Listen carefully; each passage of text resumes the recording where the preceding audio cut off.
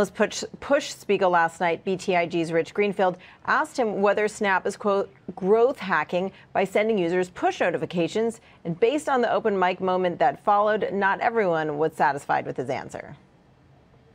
I think the most important thing for us is that when we're telling you about content on the service, that it's, really highly relevant to you and from your very close friends. And I think, people, as they become more reliant on push notifications, have sort of relaxed the standards there. And I think it's important for our business.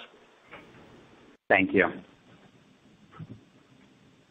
Our next question is from Mark Mahaney with RBC. I didn't even understand his response.